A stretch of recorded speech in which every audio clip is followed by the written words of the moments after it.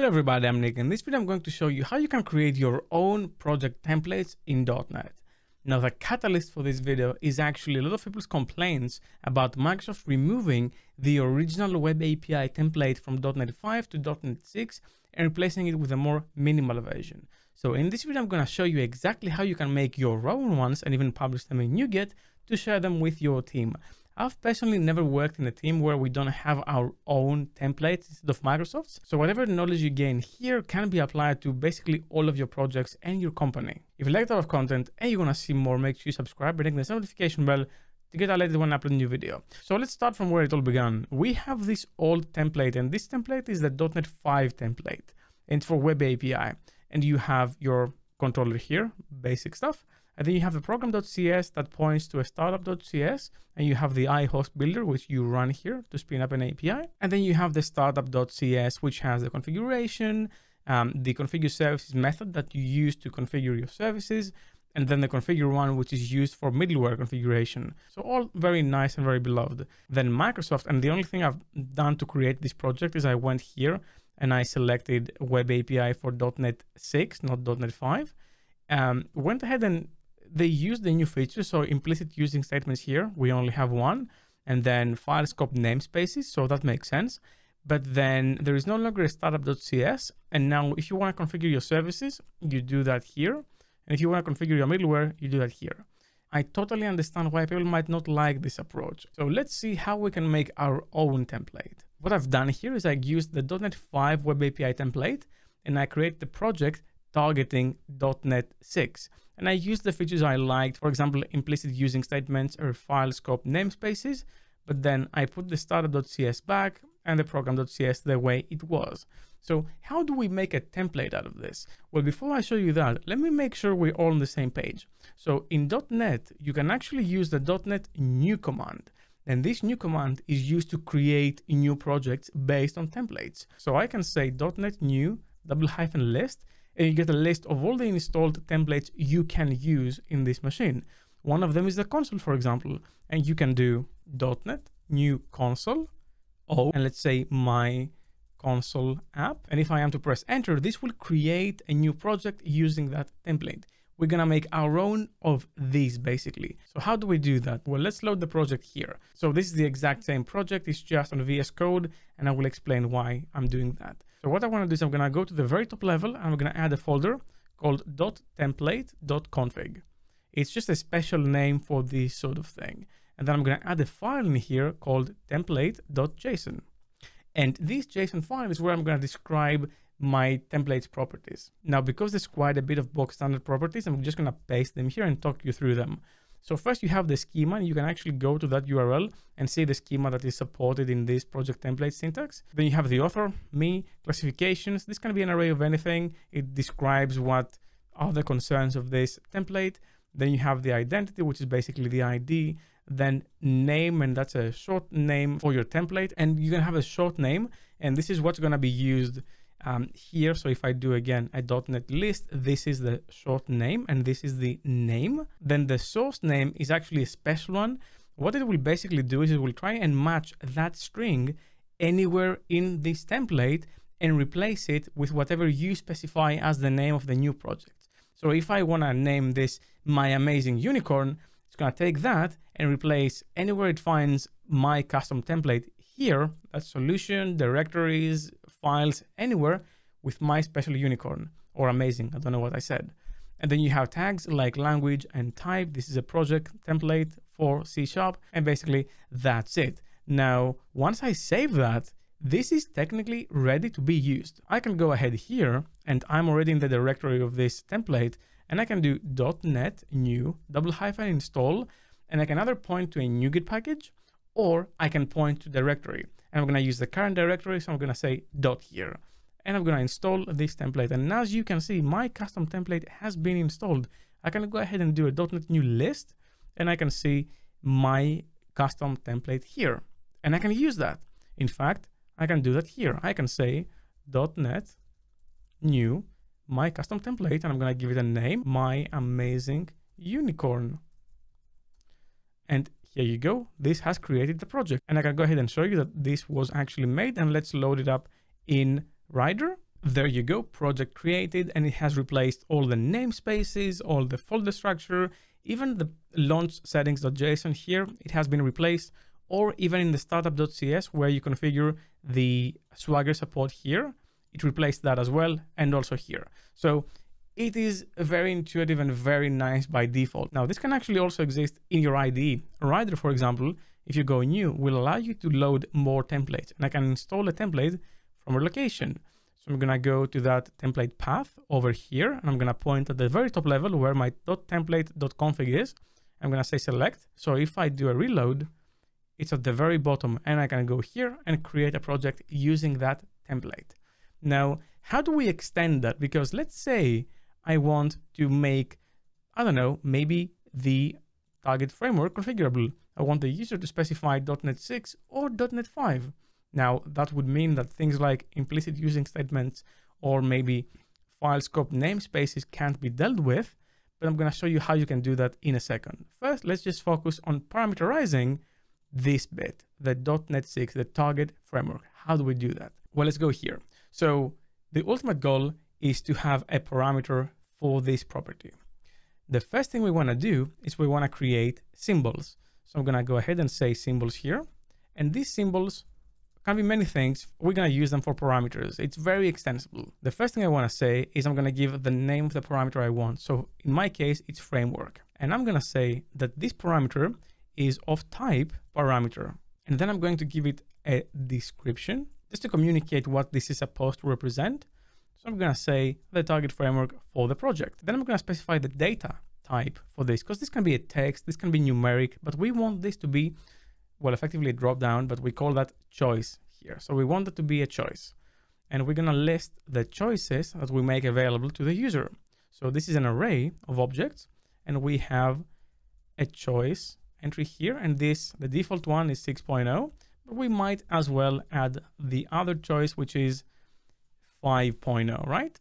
So we have that. And then why don't we just also add a default value for this? And in our case, it will be next.6.0 because that's LTS. And also we want to say what this is supposed to replace in our code. So this replaces, and here's where we specify text that will be identified in the template and replaced with that choice. So since this is representing target framework, I'm going to go ahead and delete that and use this angle bracket syntax, which is what I prefer, but maybe it's not too safe for you. Basically, you want something that can only exist in that single location or anywhere you want it replaced. If I was just to use this without the angle brackets, then both this, and also this would be replaced with the new value. So I'm going to use this syntax and paste it here. And now what this will do is it will detect that and replace. And in fact, since this is a local template, I don't have to update anything. I can go back to Rider, and if I do new and I go to the template, now I can select from the dropdown the choice I just added. And in the CLI, if I do the help command, so .NET new, the name of our template, my custom template, --help, I can now see that this has the framework parameter added. Now replacing is one thing, and replacing works the same with other parameters as well. If you wanted to have a text replace, maybe for a key or something or some other piece of name or some copyright, you could totally use the same syntax. Will no longer be choice, however. You could actually completely remove this. But what I want to do is I'm going to create a parameter based on whether I want to have Swagger support. So I'm going to say enable Swagger support here. And I'm going to create a second parameter. I'm going to copy that for description. So I'm going to say enables Swagger support for the project. Why not? And then have a data type, which is bool, because that's either true or false. And let's say that the default value here is true. So by default, we enable it. Now, how do we use this parameter in our code? Let me show you.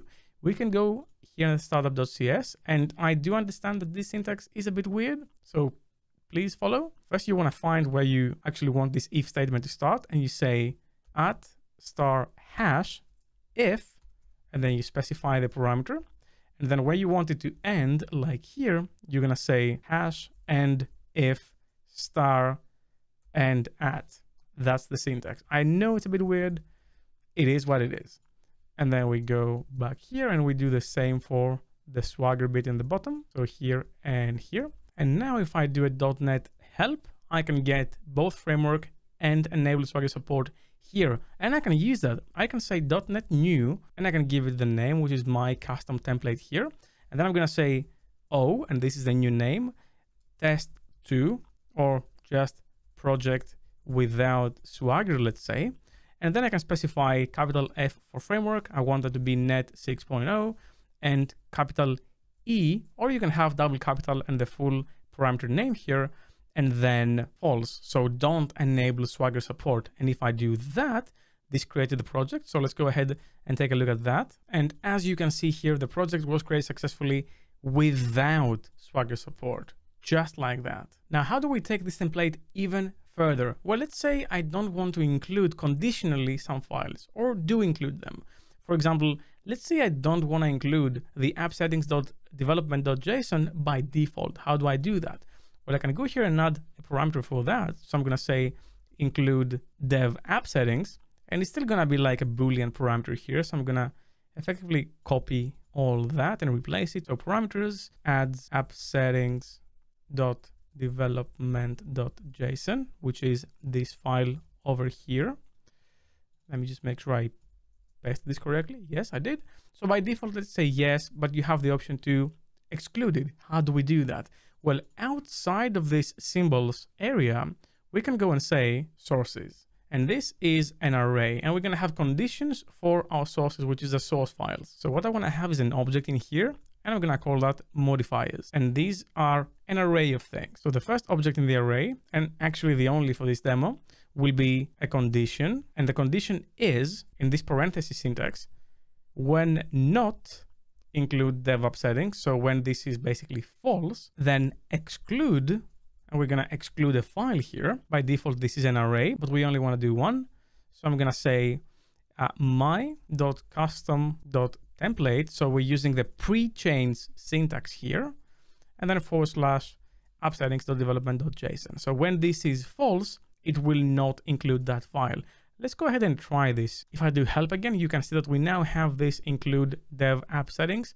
So I'm going to go ahead and use the previous command, change the name project without dev app settings, rolls of the tongue, and, leave maybe this to true and say I, which stands for include dev app settings, false. So don't include it. So let's make that project. Project was created. Let's go back and see it. And as you can see in here, this did not include the app settings.development.json because we excluded it through the template. Now, this just scratches the surface of what you can actually do with this template engine. So for that reason, I'm going to leave in the description the documentation in case you want to go and extend it even further. But this should take you quite a long way. Now, how do you actually package this up? Because you can share this with other people. You can upload it in NuGet and allow people to use it. In fact, in here, there's a built-in functionality called .NET new search, where you can specify a parameter. Let's say search